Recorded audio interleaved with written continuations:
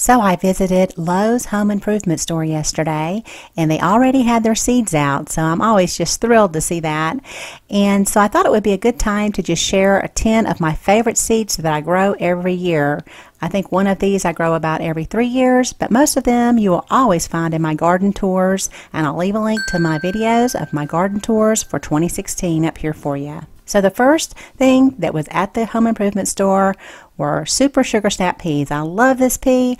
I did a complete video for you on how to grow it. The price was great, and so I really needed some more. My seeds had already expired their storage life. Make sure whenever you buy your seeds, there should be a date on there, and then you can kind of estimate if your seeds aren't coming up, they probably are getting old.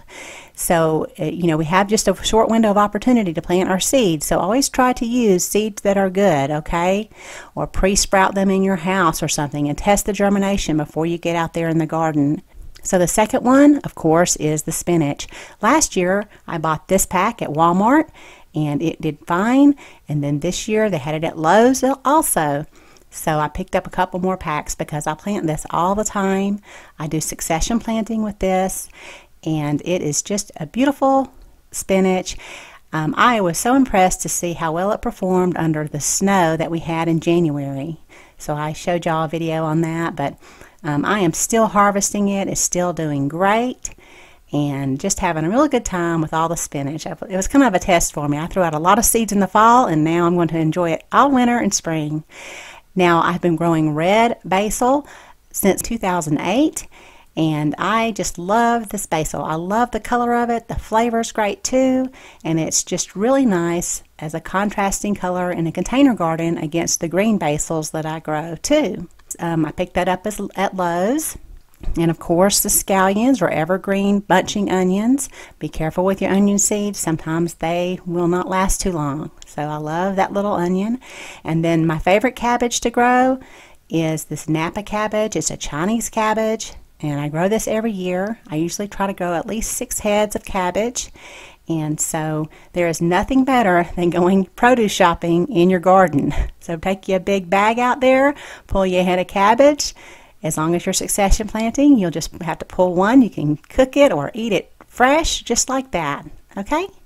And my favorite little edible flower to grow, I've been growing this since 2008 as well, is the nasturtium. And I have really expanded my varieties that I grow. I'll try to share those with you in an upcoming video. But I love how they just glow in the sun. They're edible. And they're just a beautiful little thing to put, especially in containers, but you can put them right in your garden beds too. And this I have grown only about 2 times before. I grew it again last year and had wonderful results. This little red pepper has the most wonderful flavor. And of course, when you grow your peppers in your garden, you can wait until they are just beautifully ripe. The same results were the previous year as well in 2015. So this will be a keeper for me. This will be my sweet pepper that I grow. I got these seeds from Baker Creek, and they also come in a yellow variety, but I have not grown that one before. So just love this little pepper. And dill is just a wonderful flavor. I don't oftentimes use the dill weed. Of course I will early in the spring before it's had a chance to go to flower. But when you can go out to your garden and pull a flower head of dill and then just snip off the little flowers there, you'll have that wonderful dill pollen flavor. And this is something that you can't buy, but as gardeners, sometimes we just have an advantage when we can go out into our yard and pick something like this, and it's just wonderful. And then Jade Bush Beans. When I first started gardening, I think I planted Jade Bush Beans. I also planted what's called Blue Lake, and oh my, what a difference. The Jade Bush Bean far outperformed in flavor and how it grew. Very resistant to a lot of different diseases. And like I said, the flavor, the pod on it is so sweet. So it's a nice pod, very small seeds on the inside. And I grow this every year. As a matter of fact, one year I did not plant it, and I did not realize how much I'd miss it. So always on the garden menu, I succession plant it too, just to make sure I have it. To the right, I planted those first. To the left, I planted those about 2 weeks later. Okay, and then cilantro, I showed you how to grow this, and of course I always love to have cilantro fresh in my garden, so that's always on the garden menu as well. So this is a leaf Chinese cabbage, and if you just put your seeds out early in the spring, it will grow and be ready to harvest in about, I think it's 45 days. I've had these seeds forever, and they have just really done very well. So I wanted just to point this out to you if y'all wanted to try something new. This is not one of my, this is a secondary top favorite, so it's kind of like a bonus footage here. But I just did want to point this out because I'm ordering some more of these seeds this year. I used up my last bit of these seeds last year, and I got to looking at the package, and they were dated from 2009. So this was last year's planting, so I guess 7 years seed life for that particular seed. And then I'd like to just show you how I get these in the garden. So these seeds right here, I direct sow these as soon as I can. So usually the last week in February, first week in March, they will pop up when they're ready as soon as that soil temperature gets to going pretty good. These other ones are seeds that I will start indoors, and I did a video for you on how I start seeds indoors.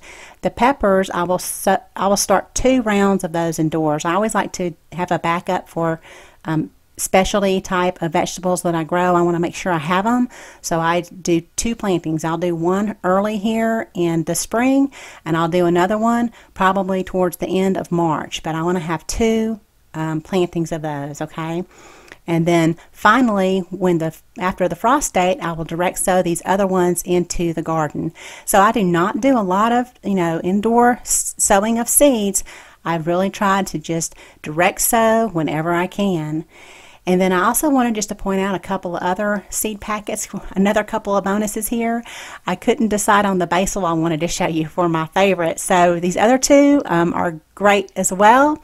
And I've been growing those, the Siam Queen Thai Basil, for a long time. I grew that back I started growing it in 2009, I think. And then this other one I started growing last year, but I was real impressed with it. So that's a really nice basil that I'll be trying out again this year.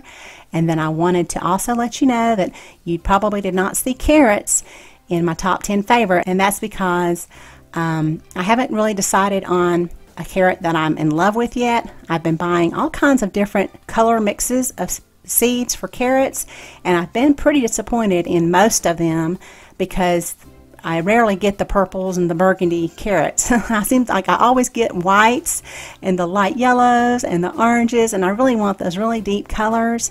And so I don't have one to recommend at this point. So I hope you enjoyed the video. Please let me know by giving me a big thumbs up if you did, and feel free to share on your favorite social media. I sure would appreciate it. Thanks so much for watching, and y'all have a beautiful day.